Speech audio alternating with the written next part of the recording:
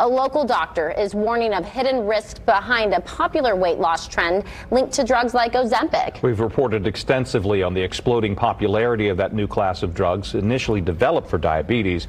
News 8's Amisha Ramsey joins us. You spoke with a doctor with some real concerns about all of this. That's right. I spoke with Lindy Randall. Dr. Lindy Randall left back. She is a medical expert in the emergency room. Now, she says she's seen more complications from the ER from self-administration with incorrect dosages drawn or adjustments made without medical supervision.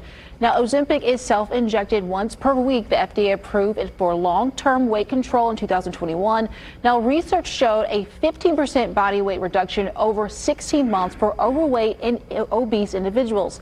And now the drug is growing in popularity as a diet trend.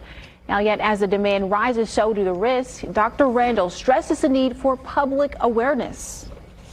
We are seeing patients come into the emergency department with abdominal pain, with nausea, vomiting, constipation. This medication can, in some patients, if not followed carefully, can cause bowel obstruction, which can potentially be a surgical emergency. It's so important to not just kind of, quote unquote, get your hands on this medication from, various offline sources.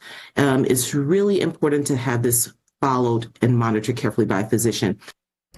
Dr. Randall says you should consult with a doctor before using the medication. The prescribed version, Ozempic, is dispensed through a pen, aims to mitigate the complications. She recommends that people should also focus on lifestyle changes, exercise, and healthy dietary habits.